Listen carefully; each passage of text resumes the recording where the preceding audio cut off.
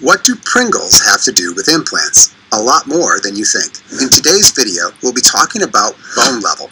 If you're a dentist, you hear this all the time, especially when comparing success and failures. People often ask, were you at the level of the bone? Were you above the bone? Were you below the bone? This verbiage has even made its way into many research papers. Here's the thing. I have a big problem with the phrase bone level. This is why.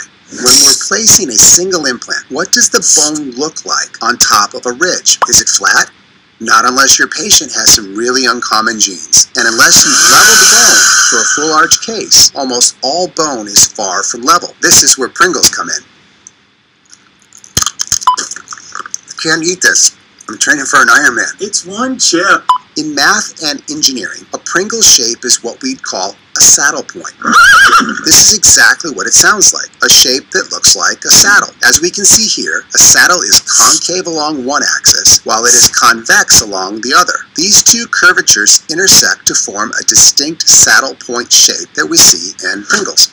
Why does any of this matter? Because extraction sockets usually look like Pringles. They're saddle points. You can see the shape here. In this direction, mesial distal, we have our concave curvature. Along this axis, from facial to lingual, we have our convex curvature. Adding to our complexity, the bone is typically higher on the lingual and lower on the facial. Looking at this image, where is the level of the bone? There is no level. The bone isn't level. Why does this matter? Because there are some very prevalent ideas in the implant world that are based around the concept of bone level. Yet the entire basis for those ideas is flawed. Bone level doesn't exist. I was recently asked, Dr. Stanley, when you place an implant, will you please record where you place it? Subcrestal, supracrestal, or crestal?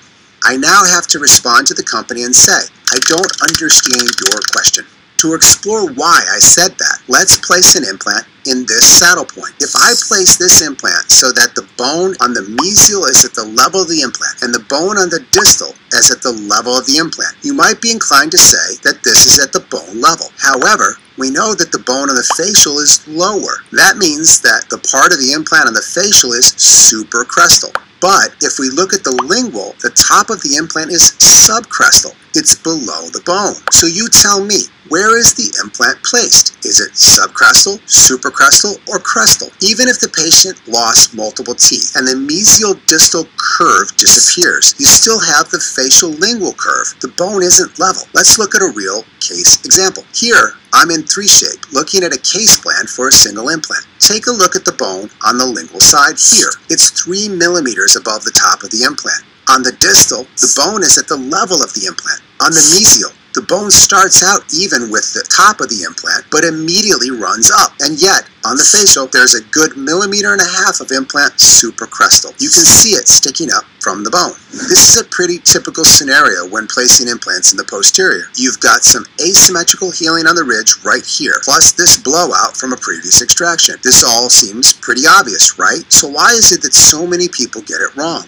Why do people still ask about the level of the bone when it's clearly not a real-world concept? Well, a lot of it comes down to people not using modern technology, and I think not wanting to question the traditional thinking that bone level is an accurate, quantifiable measure. From the technology side, it's easy to see why this mistake might be made. If I show you this radiograph taken from the front, check out this implant. If you just look at this radiograph, you might be inclined to say it was placed supracrestal, above the bone. But does a two-dimensional radiograph provide the same amount of data as a 3D scan? Of course not. If we look at this patient's 3D data, we can clearly see that the bone isn't level at all. Remember, the lingual bone is typically higher, which means that if we're just using a two-dimensional radiograph, like a PA or a bite wing, our bone is almost always going to look level, even if it drops several millimeters from the lingual to facial. Use your 3D data and you'll very easily see that the bone level is pretty much a convenient myth. Why am I telling you this? Why is this important? Because entire etiologies in dentistry are based on the concept of bone level. I'm cautioning you to approach those ideas with skepticism. Bone level isn't a real-life concept.